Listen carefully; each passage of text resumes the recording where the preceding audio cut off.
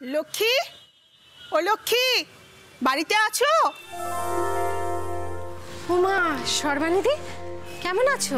ভালো আছি, তুমি কেমন আছো? আমি ভালো আছি। কি ব্যাপার এত সকালে?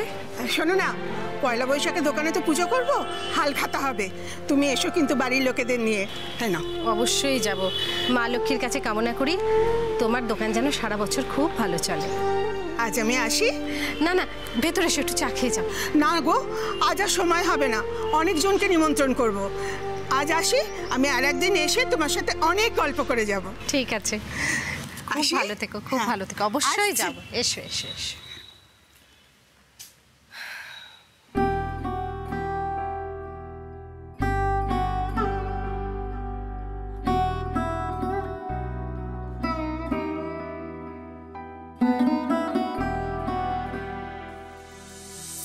তোমার এই দোকানটাকে আরো বড় করতে ইচ্ছে করে না? এই যে মানে এই লক্ষ্মী ভান্ডার এই ব্র্যান্ডটাকে তোমার বড় করতে ইচ্ছে করে না? মানে ধরো একটা লক্ষ্মী ভান্ডার থেকে 100টা লক্ষ্মী ভান্ডার হবে।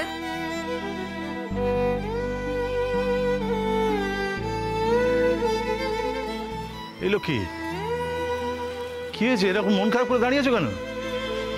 প্রত্যেক বছর পয়লা বৈশাখে ছোট করে হালখাতা করি। এবছরটা দেখো,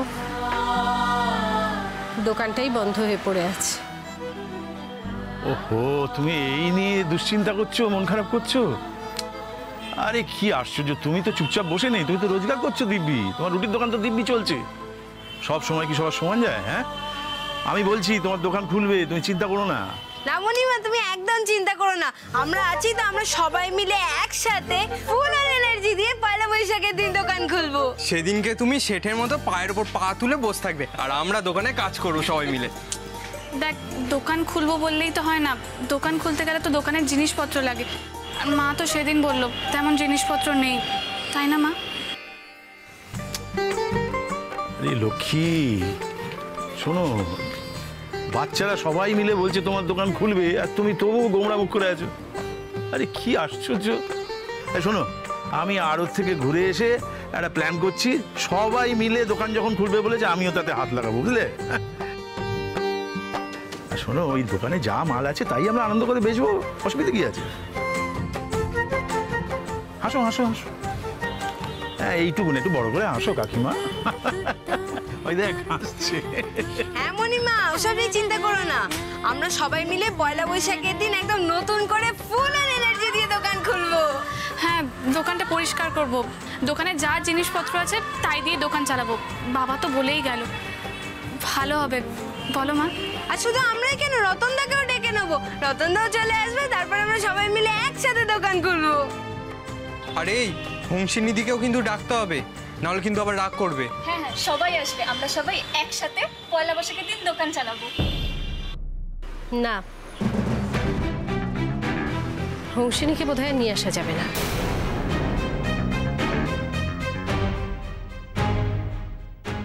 আস্তে, অব্র লেগে যাবে। কি হচ্ছে বলো তো, কি করছো তোমরা? চিনি, তুই বা কেন উত্তেজিত হয়ে পড়ছিস? শরীরটাকে আরো খারাপ করবি? তোমাদের কথা শুনে আরো বেশি শরীর খারাপ লাগছে আমার, সেটা বুঝতে পারছো না? চিনি, আমার কথাটা একটু সরাবো। দাঁড়াও দাদা ভাই, এতটা ইনসেনসিটিভ কি করে হস তোরা? চিনি প্লিজ, অসভ্যতম করিস না, লিমিট ক্রস করিস না নিজের। লিমিট ক্রস তোরা করতে পারিস? একজন অ্যাডাল্ট মেয়েকে জোর করে বিয়ে দিচ্ছিস, যেটা ক্রাইম দাদা ভাই।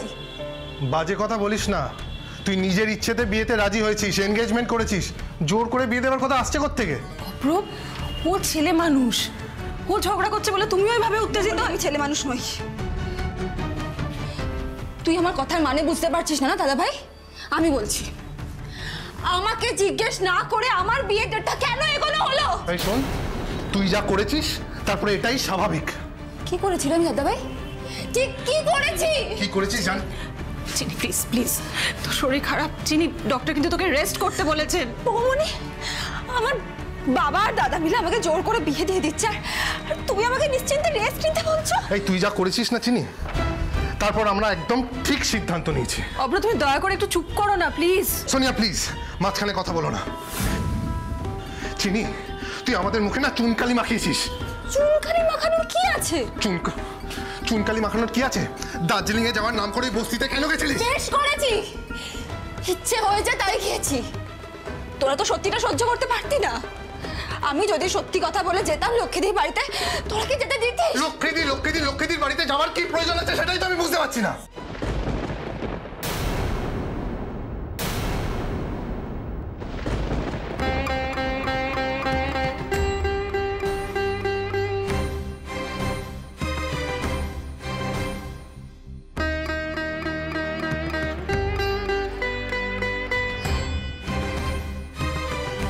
চিনতে পারছিস?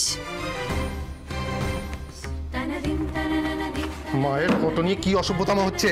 কি প্রমাণ করতে চাইছিস তুই? কিচ্ছু প্রমাণ করতে চাইছি না রে, জানতে চাইছি যে মা সম্বন্ধে যে ফিলিংসটা, সেটা এখনো তোর মধ্যে বেঁচে আছে কিনা। চিনি, কাম স্ট্রেট টু দ্য পয়েন্ট। কি বলতে চাইছিস পরিষ্কার করে বল, সময় নষ্ট করিস না। এক্স্যাক্টলি, আমাদের মা তো আমাদের ছেড়ে অনেক দিন আগে চলে গেছে, কিন্তু মায়ের কথা ভাবার সময় তোর নেই। মায়ের প্রয়োজনীয়তাটা তুই ভুলে গেছিস রে দাদা ভাই।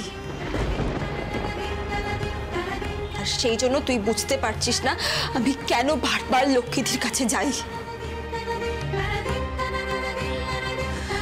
ওকে আমার মায়ের মতো লাগে।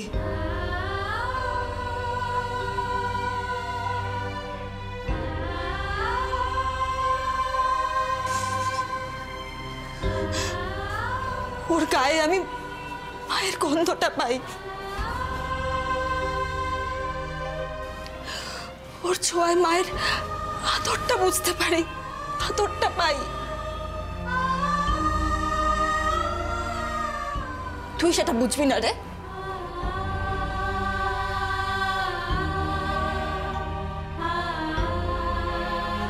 তোর ইমোশনের জায়গাটা আমরা বুঝতে পারি চিনি, বিশ্বাস কর বুঝতে পারি। আমি শুধু তোকে রিকোয়েস্ট করছি, এই মুহূর্তে আর এসব আলোচনার তো দরকার নেই। তুই একটু সুস্থ হয়ে ওঠ।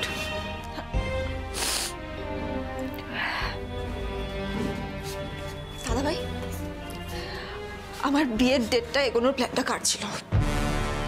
তোর না বাপির? আমাদের সবার। কেন, কি করবি? তোর সাথে আমি আর কোনো কথা বলতে চাই না।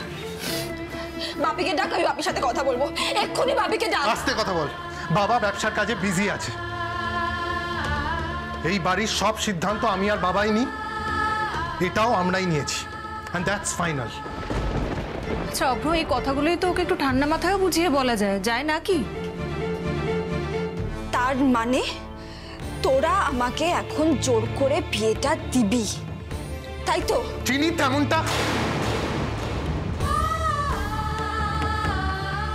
দেখ চিনি, আমরা তোর বিয়ে জোর করে দিচ্ছি না, বিয়ের ডেটটা শুধু এগিয়ে নিচ্ছি। বোঝার চেষ্টা করছি না, সমস্ত অ্যারেঞ্জমেন্ট হয়ে গেছে, খুব বড় করে তোর বিয়েটা হবে। তুই এখন রেস্ট নে, বিকেলে রণজয় আসবে, ওর সাথে গল্প করবি। এখন বিয়েটা হয়ে গেলে তো আমার আর কিচ্ছু করার থাকবে না। লন্ডন চলে যেতে হবে। লক্ষ্মীদের দোকানের প্রজেক্টটা, সেটা পর্যন্ত আমি করতে পারবো না।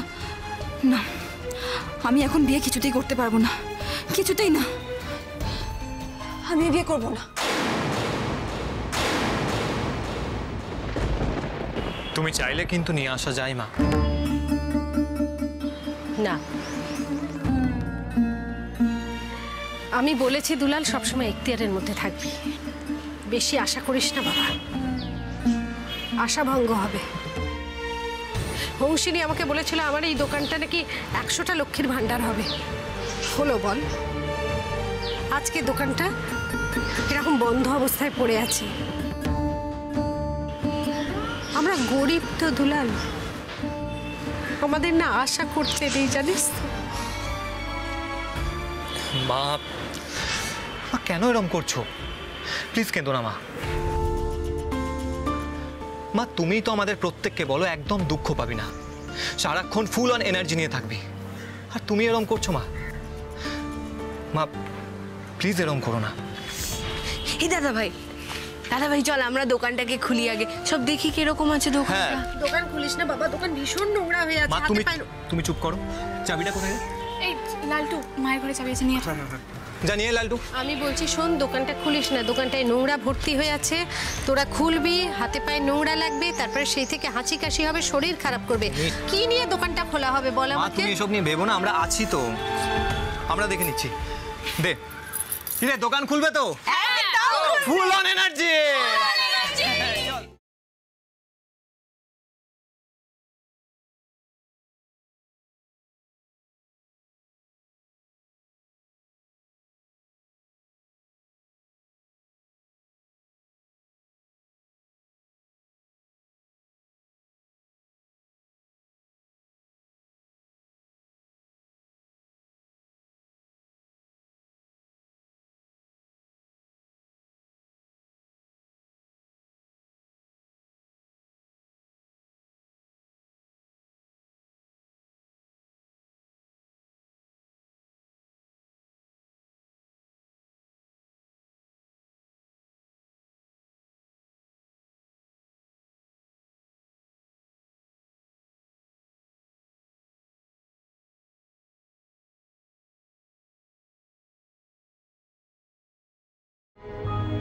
যা মজা করার আছে করে নাও দুদিন। পয়লা বৈশাখে নতুন করে দোকান সাজাবে ভাবছো তো ভাবো, কিন্তু তার আগেই বাড়ি এবং দোকান দুটোই তোমার হাতছাড়া হয়ে যাবে বৌদি।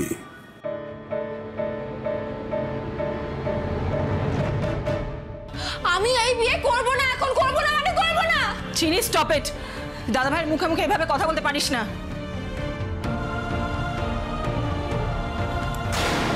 কি করছিস তুই এটা? যতদিন না তোর বিয়ে হবে ফোনটা আমার কাছে থাকবে। মানেটা কি? যেটা ঠিক সেটাই করছি আমি। দাদা ভাই এটা কিন্তু খুব বাড়াবাড়ি করছিস তুই।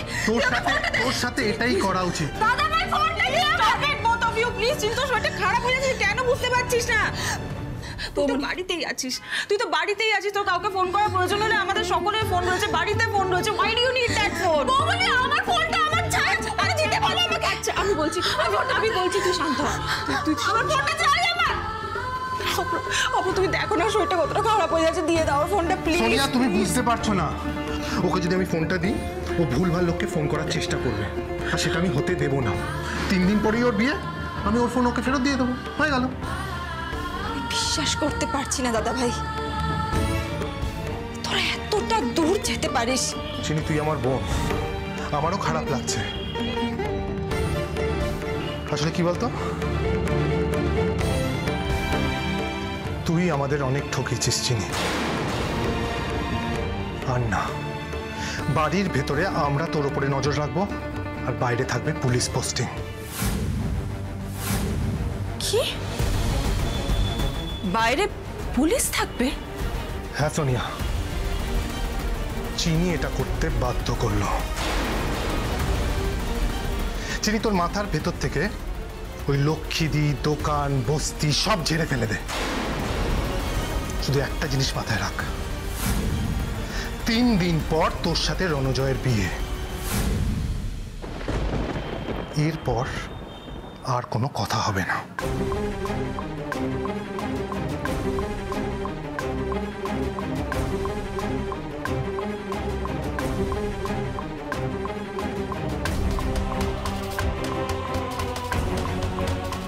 যা করছো ভেবে করছো তো? ও কিন্তু তোমাদের নিজের বোন অভ্র, এসব পুলিশ। আর একটা কথা ঠান্ডা মাথায় ভেবে থাকো, এতে হিতে বিপরীত হবে না তো? ও যদি আরো রিবেলিয়াস হয়ে উল্টোপাল্টা কিছু করে বসে অভ্র, তখন কিচ্ছু হবে না, তার কোনো সুযোগই আসবে না সোনিয়া। চলো চলো ঘরে চলো। সোনিয়া, ওকে একা থাকতে দাও, এসো।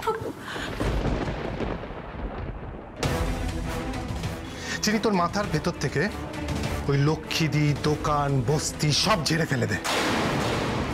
শুধু একটা জিনিস মাথায় রাখ, 3 দিন পর তোর সাথে রণজয়ের বিয়ে। তোদের কোনো কথা আমি শুনবো না দাদা ভাই। আমিও দেখতে চাই আমার মর্জির বিরুদ্ধে গিয়ে তোরা আর কি করতে পারিস আমার সাথে।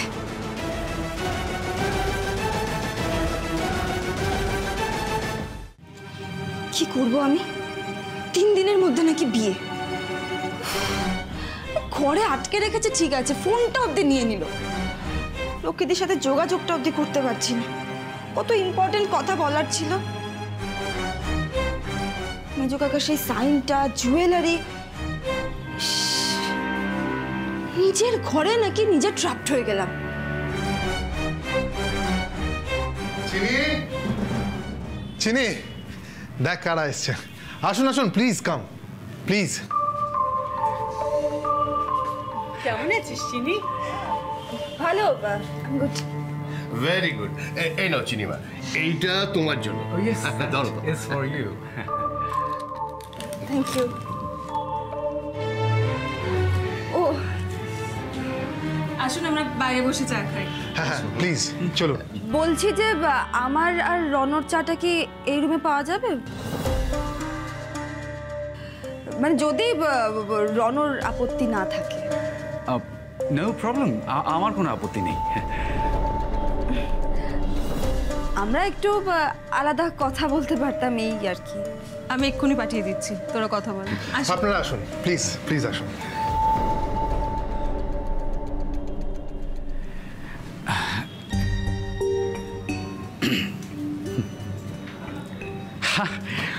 What a day! আজ প্রথমবার তুমি আমার সাথে প্রাইভেটলি কথা বলতে চেয়েছো। এর আগে তো পালিয়ে পালিয়ে বেড়াতে। পালিয়ে আর লাভ কি? সরি? না মানে আর তো সবে 3 দিন বাকি বিয়ের, সেটাই বলছিলাম। ও ইয়েস, অ্যাবসলিউটলি কারেক্ট।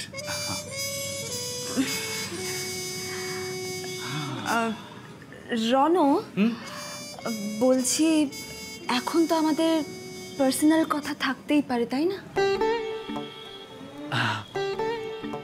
ও ইয়েস ইয়েস, অ্যাবসলিউটলি থাকতেই পারে। বলো। বসো না, make yourself comfortable please. Okay, if you say.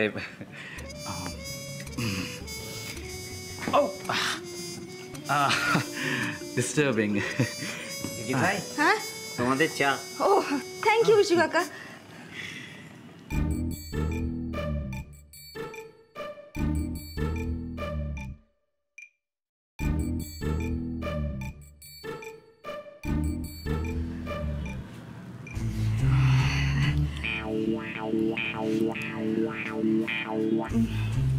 For you. Oh, thank you.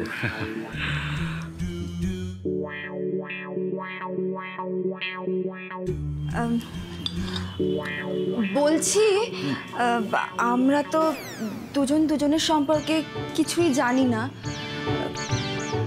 বলো না তোমার সম্পর্কে।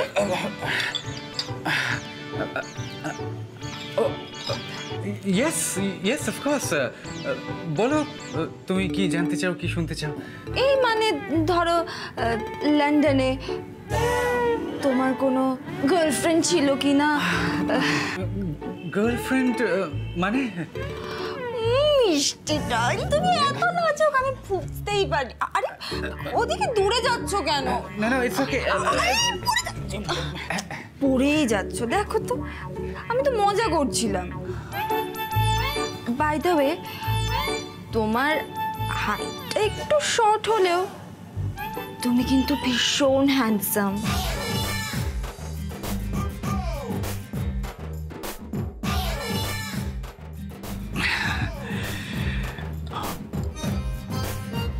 Chini, you do like me, right? তুমি একদম প্রাইস ট্যাগ না? প্রাইস ট্যাগ মানে? মানে এই যে শার্ট, জামা কাপড় এগুলো সবসময় ব্র্যান্ডেড কেনো, তাই না? Oh yes, correct. Actually, Chini, আমার এটা মনে হয় যে লাইফে সব কিছু ব্র্যান্ডেড হওয়া উচিত। সব কিছুর একটা ক্লাস থাকা উচিত। Middle class mentality, middle class attitude আমি একদম টলারেট করতে পারি না। আসলে সত্যি বলতে আমিও না একদম পছন্দ করি না, জানো তো। আমি সব সময় তোমার মতো একজনকে চেয়েছিলাম, জানো তো, জাস্ট লাইক ইউ।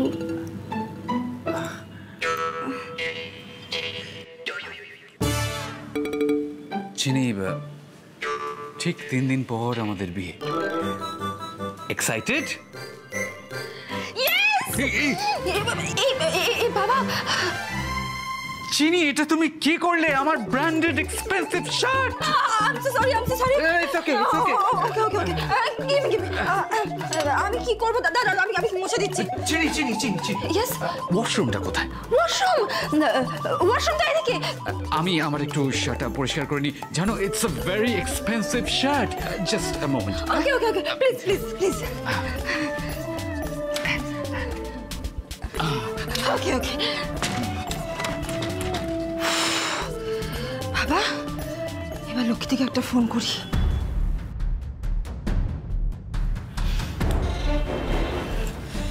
ভাগ্যিস লক্ষ্মীদির নাম্বারটা মনে রেখেছিলাম।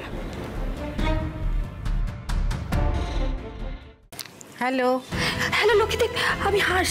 হ্যাঁ হাস, এটা কার নাম্বার? আরে বাপি আর দাদাভাই আমার ফোনটা নিয়ে নিয়েছে, সেই জন্য তো রণজয়ের নাম্বার থেকে ফোন করছি। শোনো, রণজয় যায় না, ইভেন কেউই জানে না আমি লুকিয়ে ফোনটা করছি, ঠিক আছে? ফোন কেড়ে নিয়েছে মানে গাজওয়ারি নাকি? কি হয়েছে বলতো? দার্জিলিংয়ের বদলে তোমার বাড়ি গিয়েছিলাম, সেটা জানার পরে বাপি দাদাভাই আমার ফোন নিয়ে নিয়েছে। ইভেন বিয়েটা এগিয়ে দিয়েছে, 1 মাসের জায়গায় 3 দিন পরে আমার বিয়ে। এটা কি ধরনের কথা? লক্ষ্মীদি, তুমি একমাত্র এটা বুঝবে, আর কেউ বুঝবে না। দেখো, বাপি আর দাদা ভাইয়ের ওপর বৌমনি আর ভাই কিচ্ছু বলতে পারে না। প্লিজ তোমাকে কিছু একটা করতে হবে, কিছু একটা করো, এই বিয়েটা আটকাও। ঠিক আছে, এরকম কথা তো বলতে নেই। কি সমস্যা হয়েছে আমাকে বলো? রণজয়কে নিয়ে কোনো সমস্যা হচ্ছে? এক্স্যাক্টলি। আরে ও একটা প্রাইস ট্যাগ, সারাক্ষণ টাকা পয়সা এগুলো নিয়ে পড়ে রয়েছে। ধুর, আমার ভালো লাগে না, আমি বিয়ে করবো না ওকে। হ্যাঁ, সেটা আমার সেদিন হাসপাতালেও মনে হচ্ছিল যে তুমি অসুস্থ, তোমাকে দেখতে গেছে, সেখানে গিয়ে টাকা পয়সা শেয়ার এসব নিয়ে কথা বলবে কেন? চিনি, হোয়াট দ্য হেল? দরজা বন্ধ করেছো কেন? দরজাটা খোলো। এই কিসের আওয়াজ হচ্ছে রে? আরে ওই প্রাইস ট্যাগটা দরজা ধাক্কাচ্ছে। তুমি প্লিজ কিছু একটা করো, আমি এখন ফোনটা রাখছি, ঠিক আছে? টাটা। হাস, আমার কথাটা শোন। হাস। হ্যালো।